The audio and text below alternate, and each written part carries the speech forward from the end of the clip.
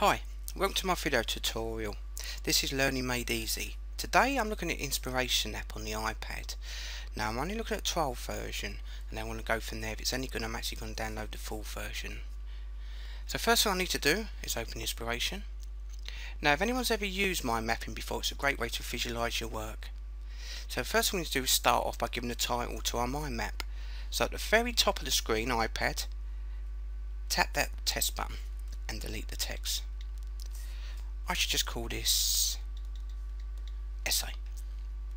Click back onto my map. Now to create your first symbol, you need to click onto the glass and hold your finger and this will pop up. Now I'm going to choose select add symbol because we're starting a new map, and now we're ready to go. We can put our main idea in there. Now let me give you a quick view of the settings. On that little symbol on the left, if I click that button, it adds a note. So you can add notes to each symbol so you can attach your ideas. Also, if I click that arrow button, we'll create your first symbol. So I'll do that in a minute. The other thing I quickly want to show you are the settings at the top so you can get an idea of how they work. Top right hand corner, which is the settings button. This will give you tips, help and about. You can also add send back. The instruction space I had a quick look at. You can create instructions in your map to help you as you go along. So that's quite handy.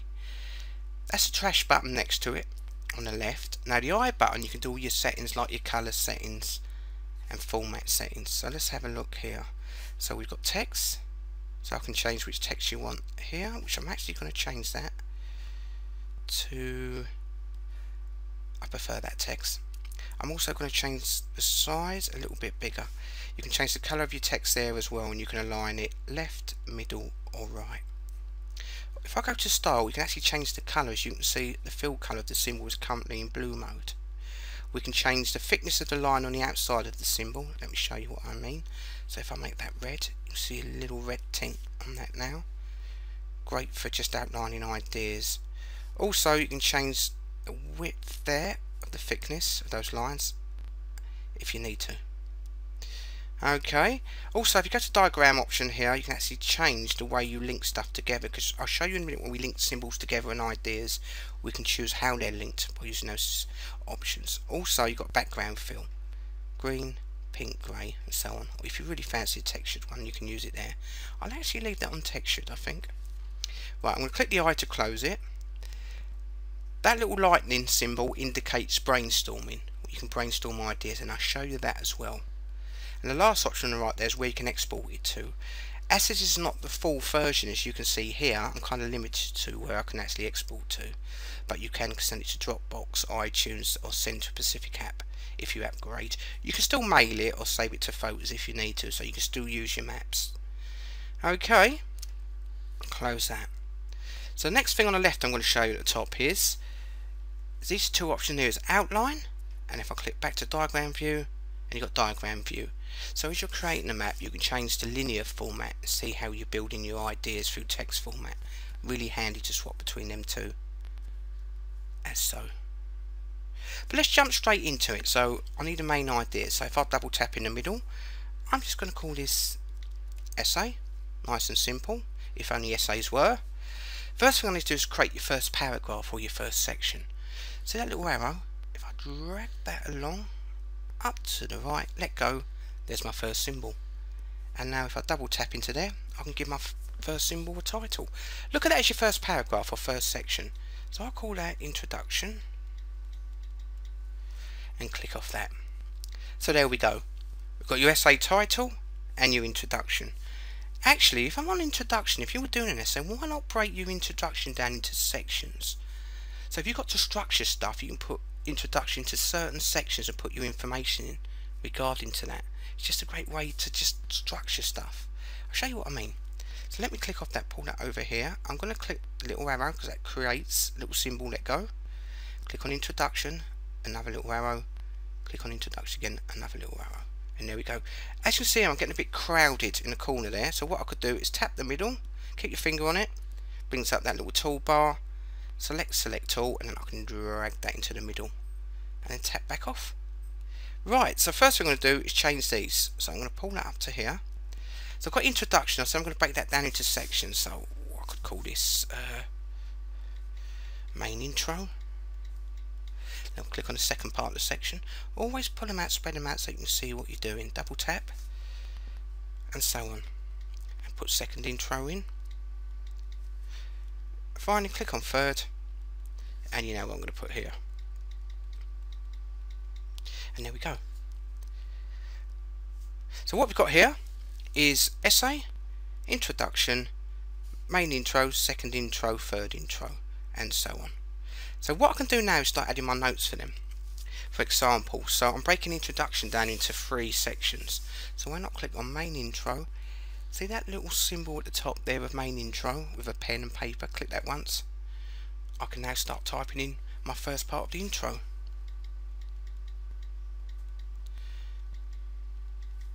And so on. So that's one. Do the same with the second one. Add a little note and type in second part. And so on. Just do it on the last one, add a little note so you can see how it's formatting. Close that. So let's have a little look. So now we've got 3 sections. You've noticed when I actually click on the symbol now, where you had that little notepad and a pen, it's no longer there, so it's telling you you've got stuff written into those notes. So there's my first part of my essay. So I've got my title essay, my introduction, and I broke my introduction down into 3 sections. Now if I actually drag these apart more, because I want to show you the links in the middle. If I actually click on these links, you can actually type what the relationship between them are. I'll tell you what that's good for. If you've got ideas and you need to link those ideas together, yeah, you could use it for that. There's so many things you can use for that. Linking phrases is really handy. Just to let you know that's there.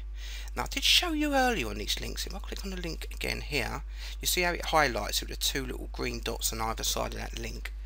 If I click the I button top right hand corner now, I can now change the settings. Remember, we've got text option here, audio and diagram. Now this is where I can change the link style.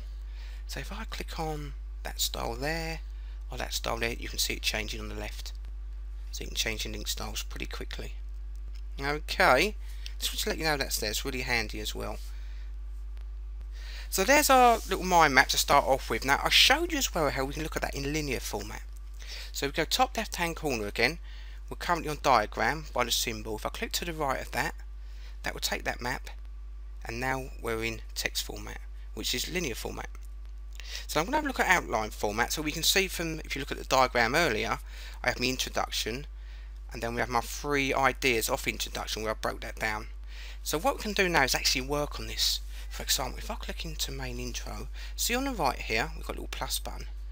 If I click the plus button, I can then add another symbol in. So now I put that symbol after A. So what I will have, if I go back to diagram view, I now have an extra symbol that I've put in there. There you go. That's just if you want to add them. It's quite easy to do. With that highlight, if you don't want that symbol, top right hand corner, see the trash, click in, it's gone.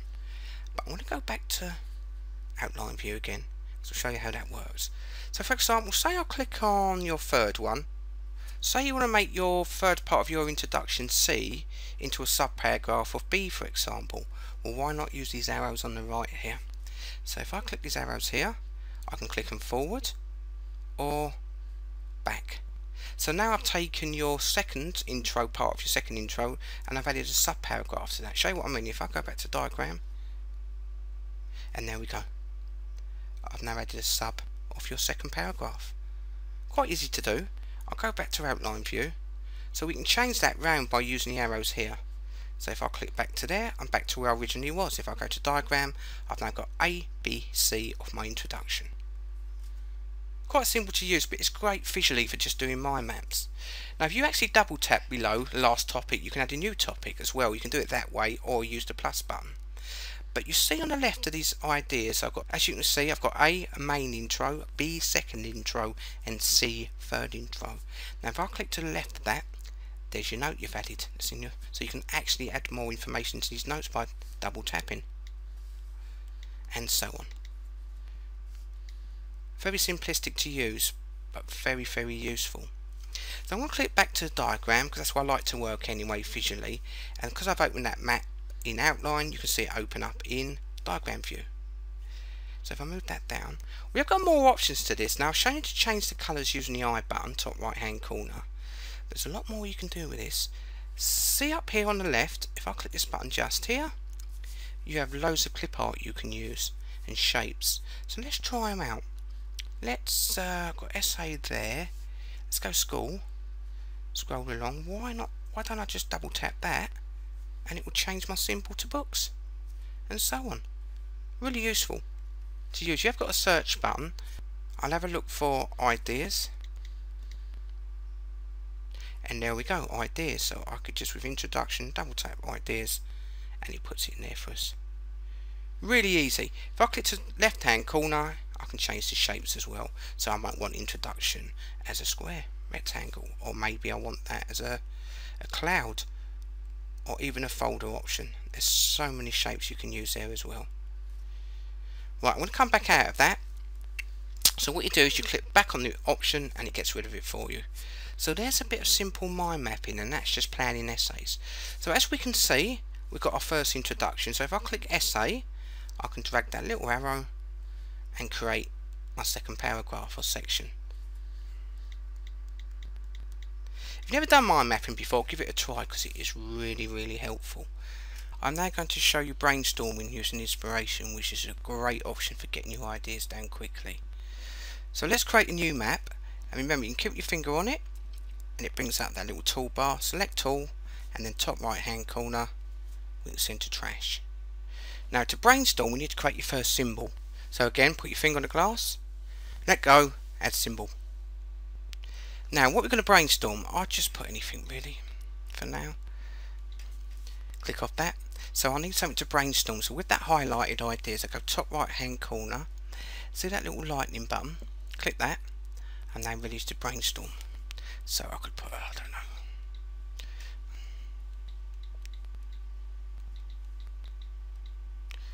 and so on. And when you're finished, just click off it. You've brainstormed your ideas. So you can grab ideas where you want them and then organise all your ideas you put down quickly. And if you don't want anything, again, just highlight it, click the trash button at the top. Again, just a great idea for getting your ideas down in a hurry. Instead of writing them down, why not use this program? Thanks for watching. Learning made easy.